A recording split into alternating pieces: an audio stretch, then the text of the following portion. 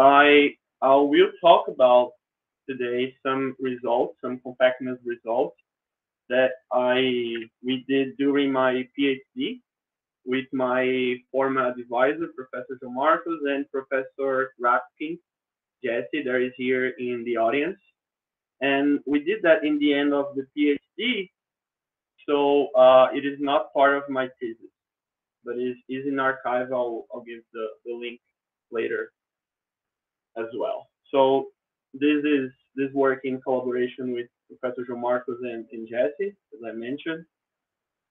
I will start with some outline of what I meant to do today.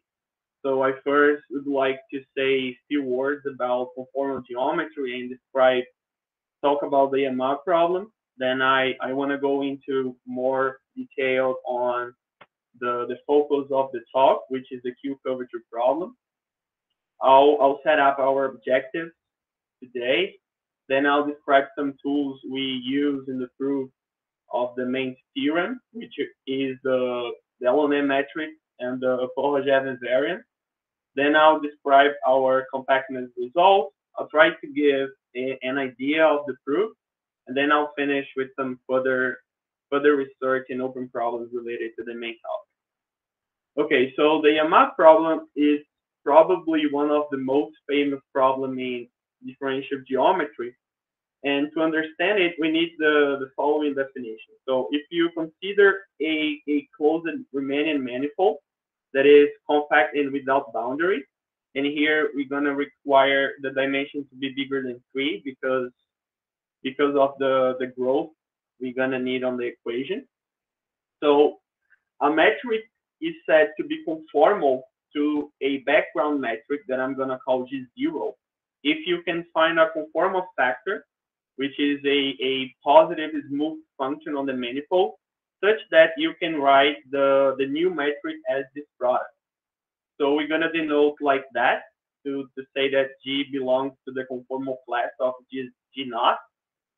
And in this sense, the Yamaha problem is a type of geometrization theorem and asks as follows.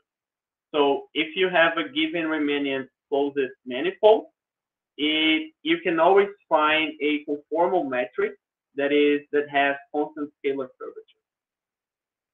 Okay, there is a analytical way of seeing this problem. If you write your conformal factor particularly like this, there's a smooth function to this power, you can show that as a simple computation, that finding a conformal metric with this constant scalar curvature is equivalent to find a positive smooth solution to this geometric PDE.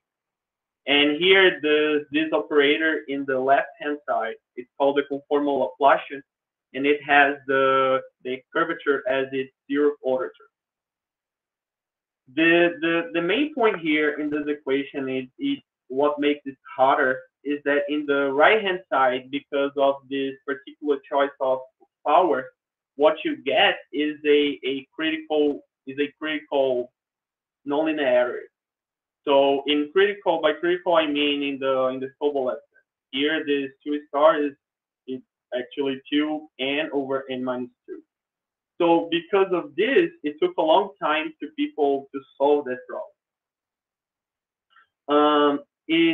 There is this really geometric motivation to this that you get to this PDE is that if you relate the scalar curvature of two conformal metrics, then in this transformation law, what it appears is the conformal Laplacian. So this explains why that PDE is related to prescribing the scalar curvature problem. And as I've mentioned, this is a pretty difficult problem because it is in the borderline of the PDE because of the critical power on the right-hand side. And it took over 24 years and a lot of efforts of Yamabe, Kruniger, Aubin, and Chen to solve that problem. And it was actually the first critical semilinear PDE to be fully understood. And at that time, also, the Yamaha problem, finding this best metric with with constant scalar curvature was seen as the first step to solve the Poincare conjecture, which was later solved by using the Ricci fold. Okay, after understanding this problem in a compact manifold, it is natural to wonder whether you can also find a best metric in the non-compact case. If you assume further that your non-compact manifold is k-ended, that I'll show later what it means, you can use what is called the developing map, and you can reduce finding a conformal metric to finding again a positive smooth solution to this PDE. But now we have something else. You have a singular set that is going to be, in this case, a set with k points, and k is going to be equal to the number of n. And in this case, you're going to ask the solutions to blow up near the singular set. So you can reduce again defining the geometrical problem of finding a best metric in a conformal class to find a positive solution to a geometric PDE. But in this case, you have that solution should be singular near this closed set. Okay, this is what I mean by a k-ended manifold. In this case, you have all of those are three-ended manifolds. Okay, there is a more geometrical formulation of seeing this problem, and is the following. If you consider the space of all metrics, and you furnish it with the Gromov-Hausdorff of distance, you can define the following, which is called moduli space. I'm gonna call this Y G naught. It's gonna be all the metrics that are conformal to this metric G naught and having a prescribed scalar curvature. And this is a number that I'm gonna show right here. Is chosen to be the scalar curvature of the round sphere. So in the singular setting, you can also define this moduli space. But in this case, you are in the sphere, so you are just searching metrics. They are smooth on the sphere. They are conformal to the round sphere, the standard one done by stereograph projecting the standard Euclidean metric. But you also must assume that G is complete on the complementary of this closed set. And this is why we require the solutions to be blowing up near the singular set. It's because of completeness. So in this case, showing that you can find solutions to the classical or to the singular EML problem is equivalent to say that this moduli space is non-trivial. So this is the formulation. The first result in this line, for instance, you can show that this singular moduli space, using a very classical result of Caffarello, Guidas, and Strutt, you can show that this space is sequentially compact. Proving that this space is not empty was actually done a little bit further by Moselle and Paccard, and it's a little bit harder also. Okay, the matter of compactness when you are not in the singular set, it's even surprising what you have. If you have a manifold that is not conformally equivalent to the round sphere, the compactness result holds in this particular dimension, 3 to 24. And this is by Shane, Drouet, and Zhang, Brandel, Curry, Marx, and Chain. And also, you can also disprove that compactness results for dimension bigger than 20, 25, for instance. So this is a chart. About this, the singular moduli space, you can also give more information. Not just that is not empty and you have some sort of compactness, you can also show that it is a k-dimensional differential manifold, and you can furnish with some coordinates somehow. Okay, this is what I had to say about the second order problem. Now I want to introduce, I want to go further and study higher order EML problems. Okay, again, in a Riemannian manifold, I'll ask it to be closed, And now, because I have fourth order, I'll also ask the dimension to be bigger than 5. We can define a fourth order notion of curvature. And this is the expression. So it involves the Laplace-Beltrami of the scalar curvature, the norm of the Ricci tensor, and the square of the scalar curvature. And what I want you to observe is that because the scalar curvature is a second order, it is a nonlinear second order operator on the metric, and this operator is second order on the scalar curvature. This operator is actually fourth order on the metric and extremely nonlinear. But again, there is this notion of curvature associated to it, and it makes sense to ask all sort of questions that you had in the EMAP set.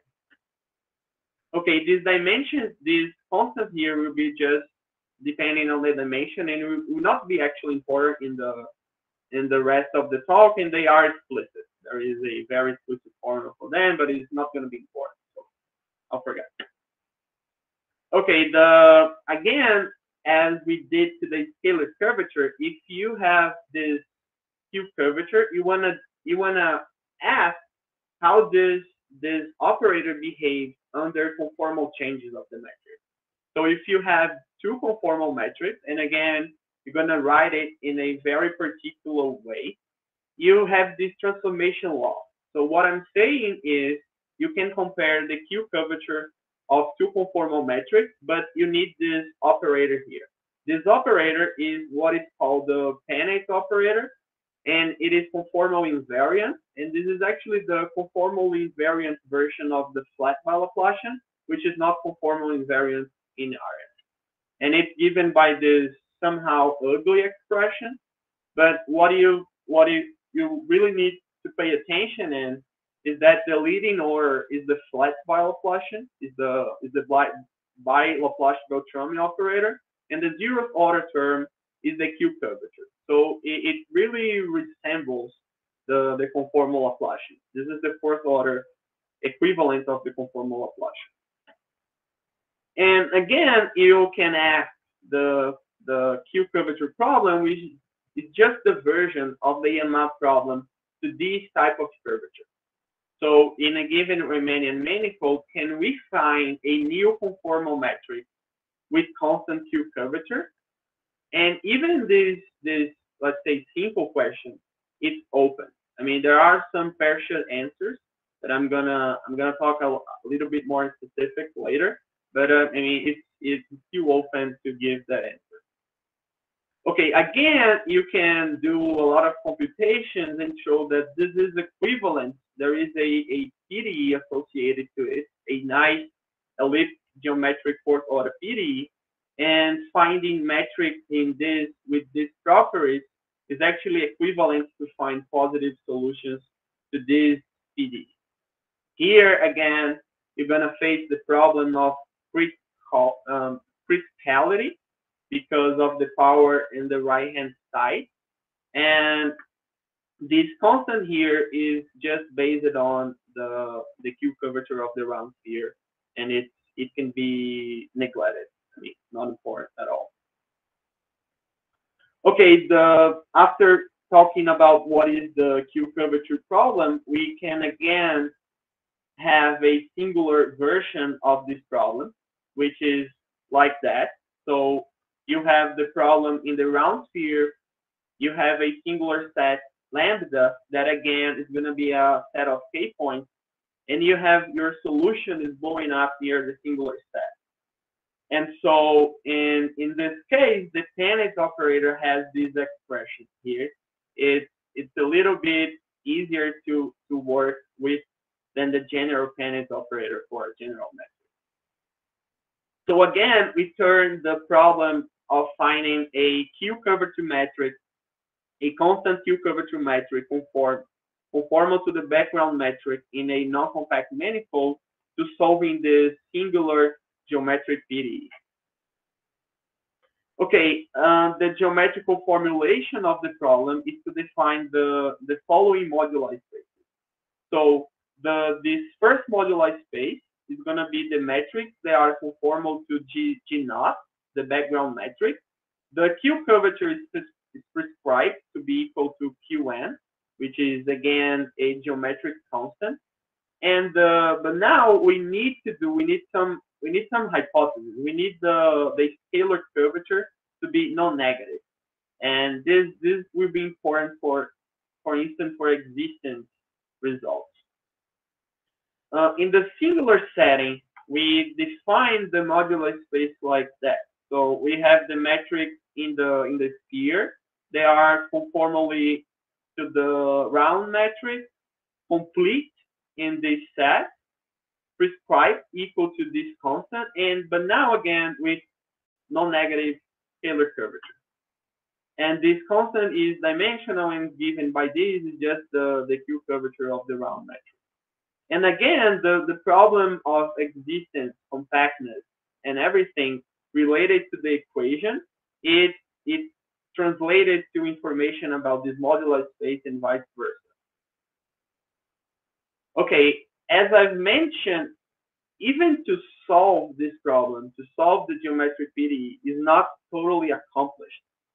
There is this article of Gursky and Malchiotti, where they have this assumption in the scalar curvature to be non-negative and the Q curvature to be semi-positive. And in these conditions, they can solve the problem.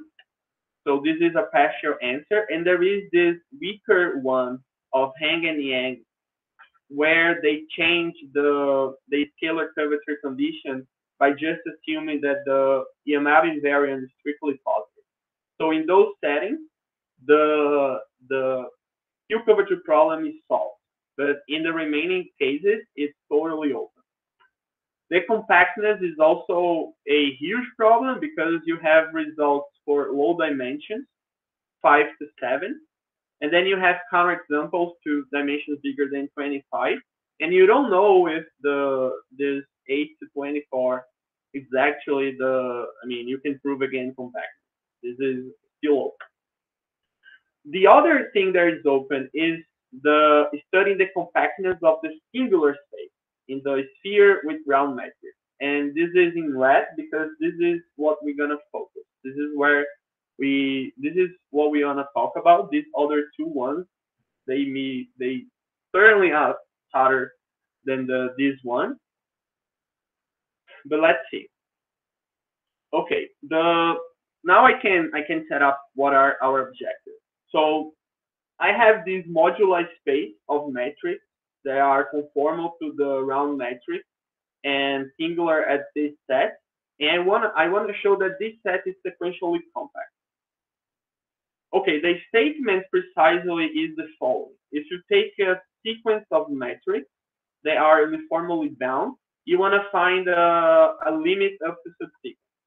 It's just the definition of compactness that everybody knows. You can also reformulate this in terms of the conformal factors.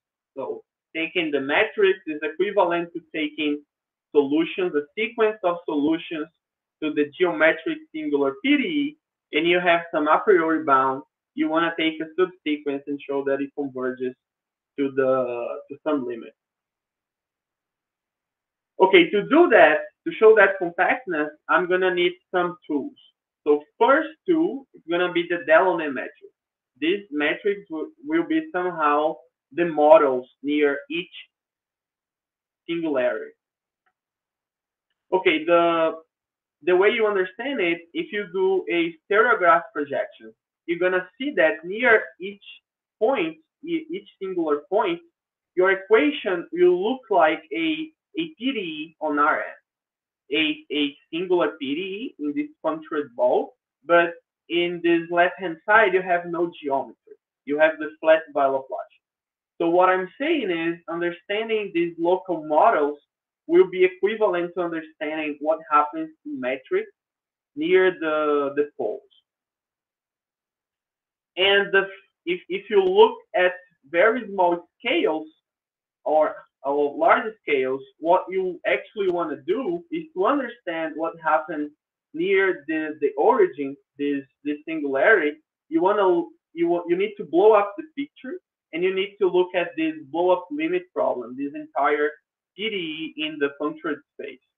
And so there were some results in the literature to this, to classifying and studying the local behavior for those PDEs, but some of them are even new. Okay, what is really important in understanding the results is these so-called logarithm cylindrical change of variables. So the way you do that, you're gonna take a new function that's gonna be v, depending on t and theta, and you're gonna take with this power, this very particular and specific power, n minus 4 over 2, and t is gonna be the logarithm of the radius. And if you do a lot of computations, what this transformation does is that you will arrive with a nicer PDE in a cylinder. And somehow this PDE is nicer because the tan operator in this new cylindrical logarithmic system has this expression. It is a fourth order partial derivative on the time variable, and then you have this whole polynomial, but you have constant coefficients. So somehow there is a plot here. This is a typo, but somehow it is a nicer operator. And you can look at this also geometrically. So what you're doing is somehow you're writing your metric with respect to the cylindrical standard metric, and then you also arrive in this PDE. So what we say is that you have a singular PDE in the punctured ball, and then you use some sort of coordinates on which this PDE looks nice. And so I can state the main results concerning these models, these flat models. Let's say like this. So to the blow-up limit problem, so this due to zero in the notation, it stands for the Euclidean metric, and this infinity says that you are in the blow-up limit situation in the punctured space. So if you have an entire solution to that critical PDE, that critical fourth order PDE, this one here in the whole space, you can actually classify all the solutions. This is remarkable. If the origin is a removable singularity, you have this kind of solution. You have an epsilon, an x zero, and all solutions will have this form. If you have a singularity, you can also say which are the solutions, and they will look like this power, this blowing up term, times a nice bounded periodic solution to this initial value problem. So it's basically gonna be a singular term times a nice solution to a fourth order PDE, a fourth order ODE with constant coefficient. And that's why I said that the operator in cylindrical coordinates looks really nicer. It's just a constant coefficient ODE with, okay, there is this bad known error, but at least you can do like you can try to use some standard methods like phase plane analysis and choke theory and this other kind of stuff. Okay, the coefficients are given, as I've said they are explicitly, they depend on the dimension and they are given like that. Okay, based on this theorem, we have two definitions. The solutions that are non-singular, they are called bubbles or sphericals, and we call x0 and epsilon the center and the next side. And also the metrics that are induced by this conformal factor will have the same name. They will be called spherical metrics. In the singular setting, these solutions will be called the Delaunay solutions, and the parameters will be the period and the next size.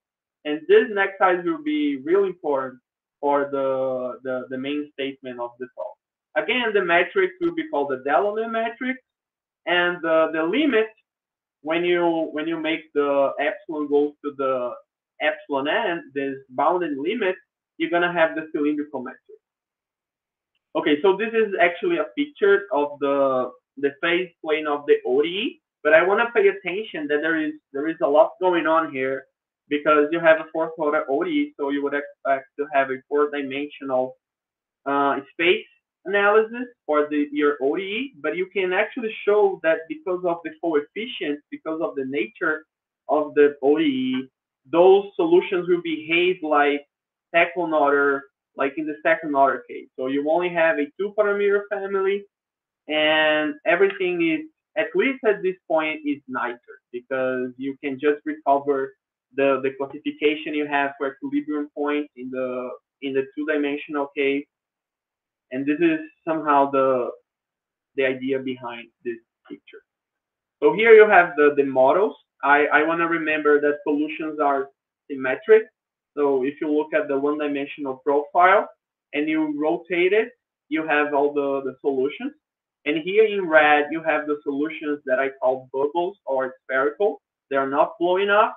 Then in blue, you have this blow up profile, let's say. And then in red, you have those periodic orbits, which will be just solutions that are bounded and periodic, and they are blowing up at this specific rate at the origin. And this is after you rotate it, this is the picture. Okay, if you translate to the metric, this is what you're doing when you're taking this Delness family. You're transforming a cylinder until the singular limit, which is called the Pearl. I forgot the name of the singular limit, and there is this degenerate situation that, okay, this is not geometrical. You can see that in the ODE, but this is somehow the picture.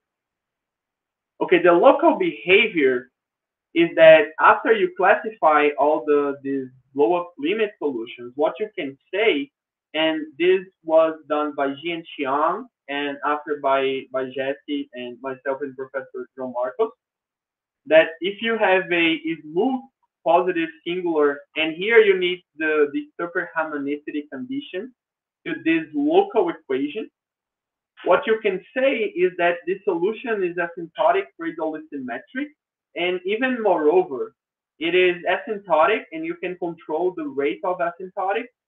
This is a very geometrical argument to the Delaunay solution.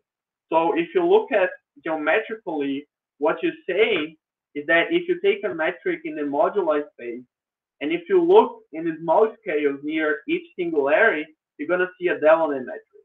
So asymptotic, each metric in this conformal class is Delaunay.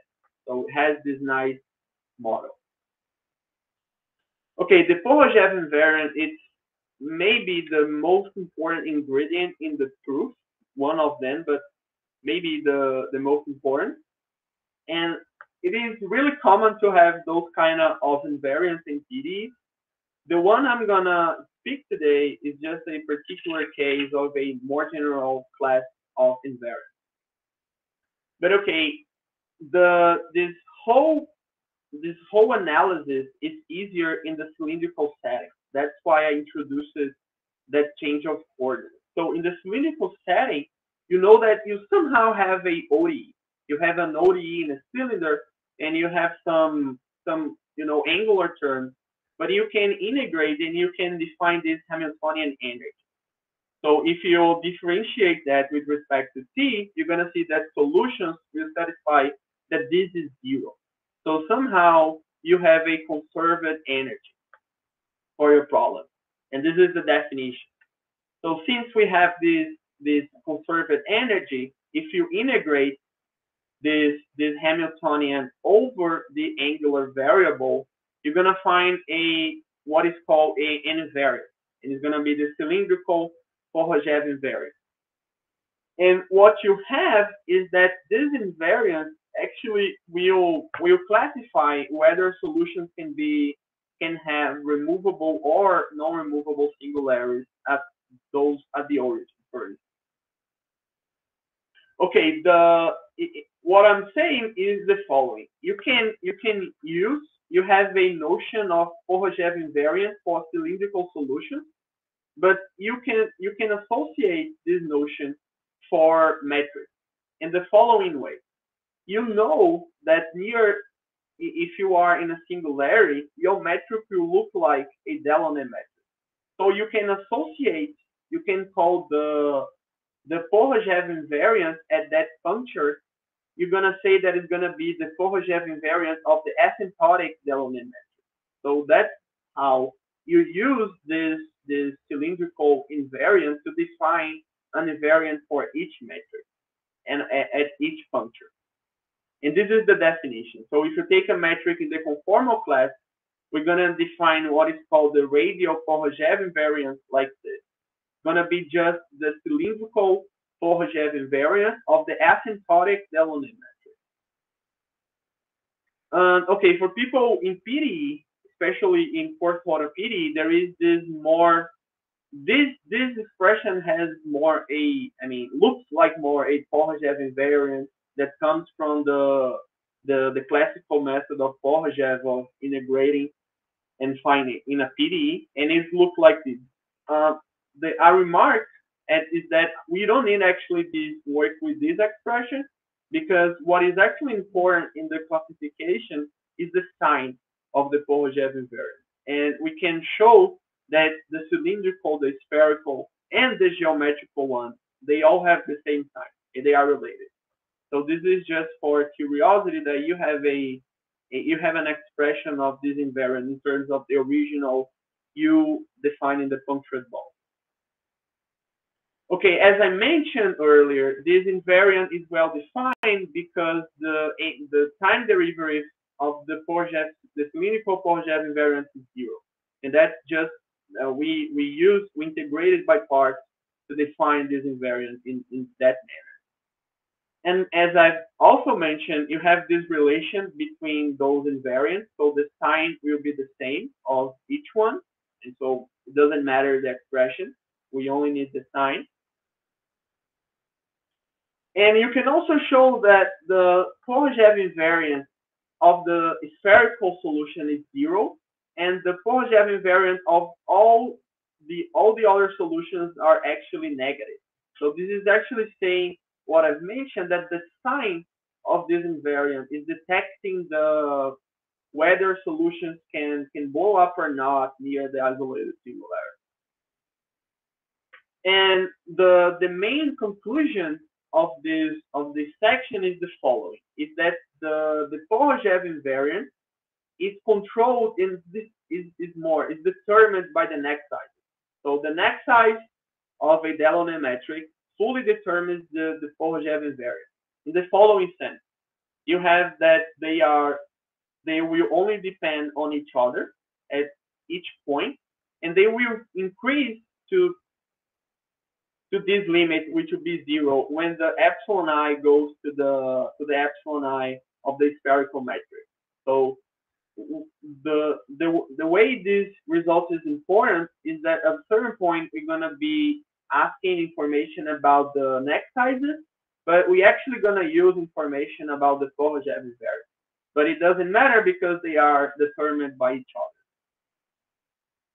Okay, as I mentioned in the beginning, this is just a particular case of a further more rich class of geometric invariants, and it is related to this very old observation of Nether, that if you have a PDE or even a differential equation with symmetry, you have conserved energy, you have conserved quantities associated.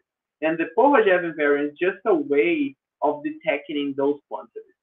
So there is a general way of using this structure of the sphere, more precisely the conformal Killing vector fields of the sphere.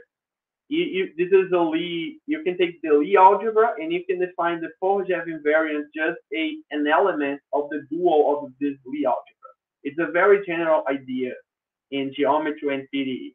In our case, the Korolev invariant, if you want to look at in the complete sense, it's kind of complicated because you have an integrand, you have an integral always. The Korolev invariant is going to be like an integral invariant, but the integrand is a very complicated tensor, which is the Einstein-Lovelock tensor that appears in supergravity and conformal gravity.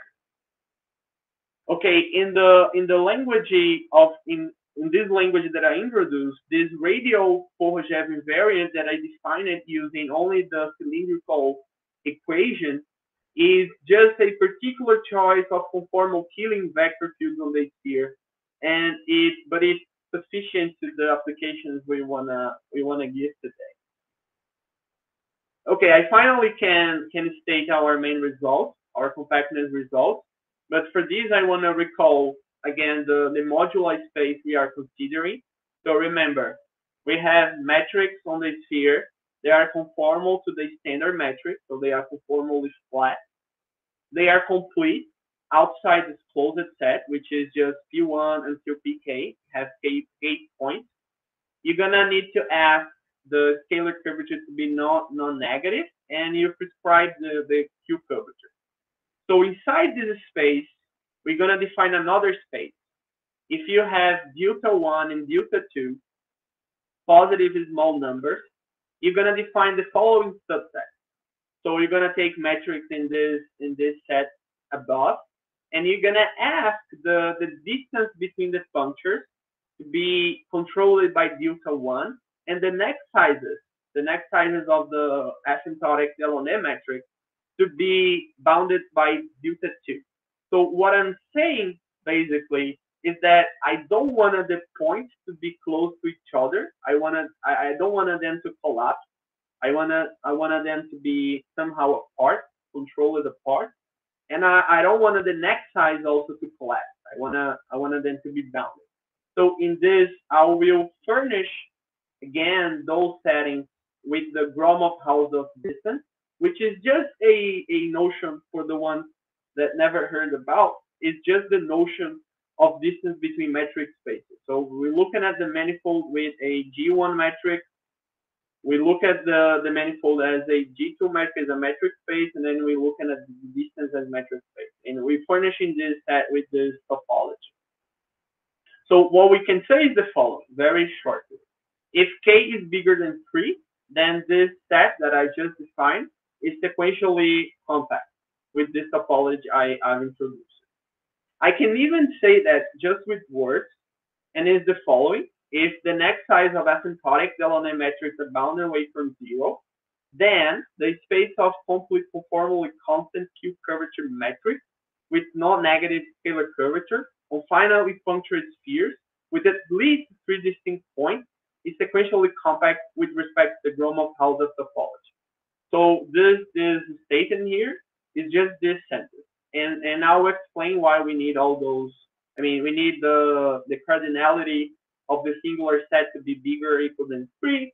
We need this bound on the distance between the points, and we need this bound on the next sizes, and with that, we can show compactness. Okay, the remarks is that, as I mentioned, we did this statement to the next sizes, but we could also do the statement to the Korolev invariant, and it's actually what we use. But as we've seen, they are determined by each other, so it doesn't matter if you take one and not the other. And in the Pollack paper, which does the same for the scalar curvature, the assumption is on the Korolev invariant. Okay, the other thing, if you look in the paper, it's gonna be done in a slightly more general setting. I mean, our singular set, it's not fixed. We only ask the singular set to have this cardinality equal k, and then you're gonna call it this unmarked moduli space, and then again you can do. I mean, the proof is it's similar up to some remarks. And why 3? Because the case is okay. K0 and K1 is given by a result of CS Wing 8098. And K2 is a very recent result of Frank Honegger, and says that the moduli space is just half an interval, the semi-open interval. And okay, for K bigger than 3, you have our result of compactness. The condition on the scalar curvature, as we mentioned, is because we want to have superharmonicity, and this is actually important because in the fourth order setting, a lot of ideas are failed because the lack of maximum principles, and the superharmonicity of the Laplacian is it's a way of somehow getting you know of fixing this problem. Okay, I can finally give some words on the proof. And the proof is basically given by two estimates, two a priori estimates, and then a somehow standard compactness argument. So the first estimate is an upper bound estimate and says the following. If you have a metric in the conformal class, I mean, it's the same of having a solution to the geometric PDE, the singular geometric PDE. You can say that near the singular set, your solution is controlled by this power here, this behavior here. So, and this constant doesn't depend, only depends on the dimension. Okay, the idea of this is a fairly standard blow-up analysis. If you're gonna take a blow-up sequence, then you're gonna take the limit of this blow-up sequence, and you're gonna converge to a somehow noun problem, which is classified. All solutions are classified, and using that, you know that solutions are classified. You can show that the boundary of large balls will be mean concave. But this is a contradiction because an earlier result of Alice Chang, Jane Chao Han, and Po Yang says that this boundary should be mean convex. And this is a contradiction, so our blow-up sequence doesn't exist, and the estimate holds.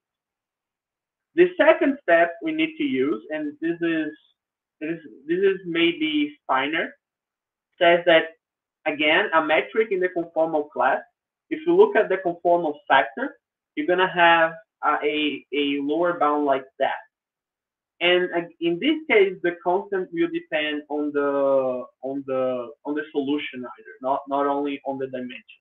The way you do that, and here is important, it's using the sign of the radial Pohojev invariant in a removable singularity classification. So if you suppose that this constant doesn't exist, you can take a limit, and you could show that the Pohojev invariant at some singular point is going to be 0. But it can happen because in this case, solution should have a removable singularity at the origin, and the metric wouldn't be complete. So this is a contradiction. This is actually based on Ji and Xiang resulted. I mean, we just had to reread it, but this is the statement. With those statements, the proof goes like, you take a sequence of metrics in our space, which you can denote like that. Then this is equivalent, as I mentioned a lot of times, to take a sequence of conformal factors in T for alpha. And then by the upper bound, you have that this sequence you have a uniform bound for this sequence. Then you're free to use Orzella Ascoli to extract a limit of the subsequence. And the really difficult part is to show that this limit is non-trivial. So if you suppose that this limit is trivial, you can use a hierarchy inequality. And again, the hypothesis on the Pohojev invariant to be away from 0 to show that the solution is non-trivial. You can generate a contradiction by studying the asymptotic rate of the Green functions of the penates operating near poles. So if you use that very smartly, you can generate a contradiction and show that solutions are actually non-trivial. And it's remaining to prove that the matrices are complete. And the way you do that is to use the lower bound estimate. And again, the fact that if your Pohojev invariant goes to 0, so what is actually happening is that your solution is not being singular, and this is a contradiction. And so in this way, you can prove that your space is compact. You can find this limit. And this limit, this candidate that we found is actually the limit we were searching. We've studied this moduli space, and we showed compactness in a certain subset. But the main point and the great question is whether this moduli space is non-trivial. And this is a ongoing project with Thaisa, Professor João Marcos, Jesse, Almir. and to show that actually this space is non-trivial, and you have actually a whole family of solutions in this space. We actually want to do more. We want to show that this space is a differential manifold, and the dimension is actually equal to the number of points. This is a slightly hard project, but we also want to show that this is related. And again, if you want to go you want to go further, the conformally flat case, right? You want to consider metrics that are not the round metrics. So you can also define this singular inhomogeneous moduli space in the same way. And here you're just describing the Q-curvature, but you have a general manifold. And as I mentioned, studying the properties of this moduli space is just equivalent to studying the properties of solutions to this geometric PD. But now you have the full the full finite operator here, so this is likely or a lot more hard. So the point is, it can also be proved again with some condition on the Weyl tensor, and this is on preparation. It's really close. If you take not all background metrics, but if you take a background metric with some properties, and then I'll say what properties are, the moduli space, even in the inhomogeneous case, is not empty. And more precisely, you have the whole family of Delaunay metrics you can construct from the Delaunay metrics inside. And the conditions here are specifically that you need some control on the Weyl to some order, and the order is given like that. And you need the metric to be non-degenerate. And in this situation, you can prove that this moduli space is not empty. But there is a lot more to do. These are the open questions. I mean, first you need to show that the asymptotic models they don't change when you go to the case with geometry, the inhomogeneous case. This is expected to be true at least for low dimensions, 5 to 7. And compactness, in the same way we did here, the inhomogeneous moduli space, it would be interesting. And also, if one can, giving some differential structure. The other stuff is that this program is done just for point singularities. I mean, the singular set is P1 to Pk, but you can also think about a singular set with higher dimension, and you could want to extend this program to this situation. And some of it, at least the existent case, it was proven by Harry Starr in this very recent article to 21. So I think I'm gonna stop here. This is everything that I would like to cover. I want to thank everybody for time and attention, and now I'll be pretty happy to ask questions in your comments. Thank you all.